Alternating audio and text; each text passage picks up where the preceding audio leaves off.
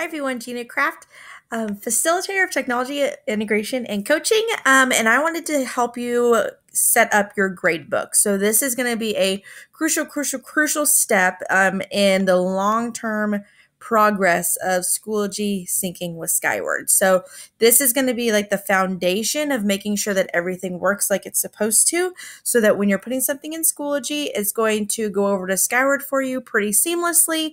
And so hopefully we'll have like minimal issues with it. So this step is like the most important step of the entire year, getting this set up properly and just making sure that you're going to have everything that you need.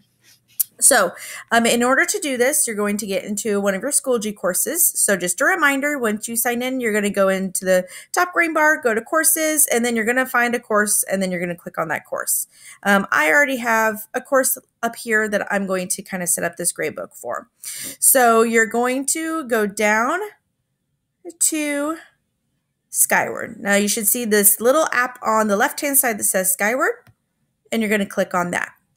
This is going to take you to the configuration page. So this is going to be where A, you're going to set up your categories, but B, you're also going to be able to see a log of where you may have had issues throughout the school year. If you're like, oh, things aren't going over to Skyward, what's going on here? This is going to show you that. So these categories are really important. This is what shows Skyward what something is. So you have to have a category in order for it to go over to Skyward into your gradebook. So if you put something in your gradebook and you don't give it a category, Skyward doesn't know what to do with it. So it just rejects it and it says, nope, this isn't coming over here. So that's why it's really important to make these categories now so that you have them set up. So we're going to go over here to configuration. And you can see that there are lots and lots of categories. You can see it already has like denoted some that it just kind of does just by default. And you may like some of these, you may not like some of these, but it's really easy to be able to get rid of them. If you don't want something like workbook, you just click this X. Testing quizzes, any of these that by default it's given you, you can just click on the X to get rid of it. And this will give you a clean slate to work with. Just going to get rid of all of these so that I have nothing here that I do not need.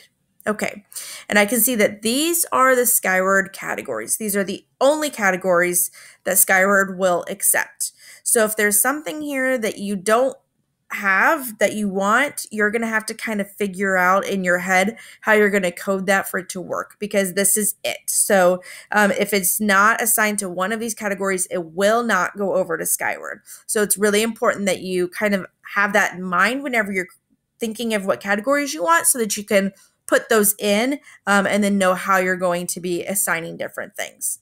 So I'm going to start off with assessment. I think that's a category that I would use frequently. And then I clicked on that and it says Schoology course category. I'm going to just put create new Schoology category. I also like classwork. So I'm going to hit include category. And then I'm going to hit create new Schoology category.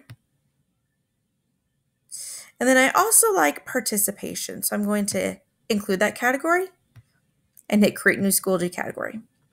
Now, in order for this to save, you are going to have to scroll down to the bottom and hit save configuration. So this says now your category configurations have been saved. And as I scroll down, I can see assessment was saved, I can see classwork was saved, and I can see participation was saved.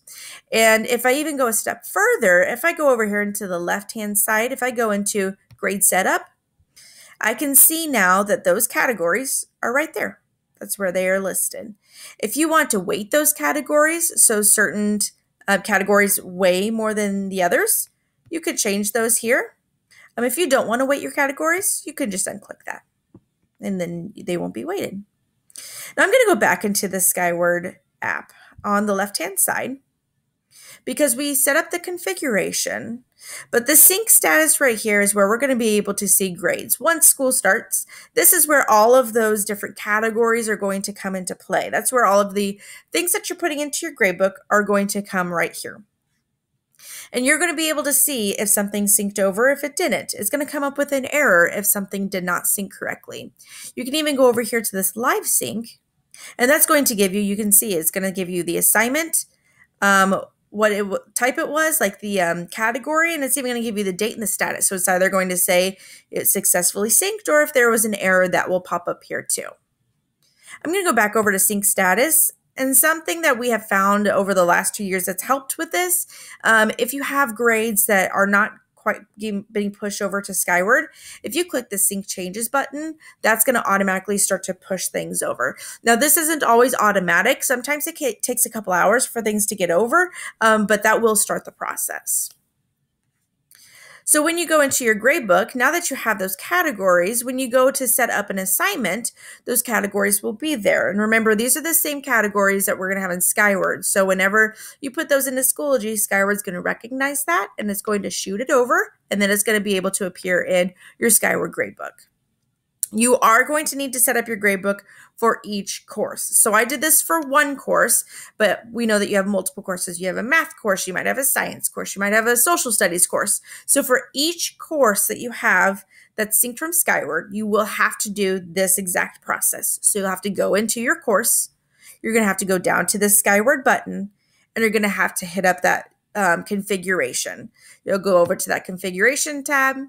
You're going to select your categories, and remember, you have to hit at the bottom, Save Configuration. That's going to be really important to ensure that those categories are saved.